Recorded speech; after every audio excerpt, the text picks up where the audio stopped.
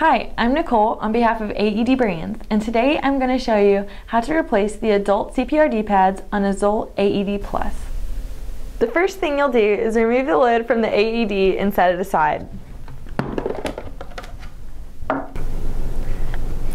The expiration date for the pads is printed on the tag here.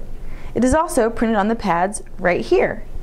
Typically, the CPR-D pads will expire about 5 years after purchase if they have not been used. Now, it requires a bit of force to unplug the pads on the Zoll AED. First, you'll want to place one hand on the AED itself so it doesn't move. Next, pull the cable from the base. Now plug in the new pads.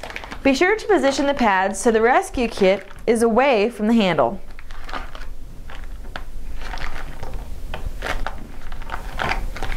Before closing the lid, you can insert the tag showing the expiration date through the slot in the lid like this. You'll want to place the back of the lid on the AED first, then press the lid down till it pops into place. Both Zoll batteries and Zoll CPR-D pads last about 5 years. So when you replace one, it's a great idea to replace the other, so you only remember one expiration date. By the way, you should check out our video on how to change Zoll batteries. That's it for now, and thank you for watching.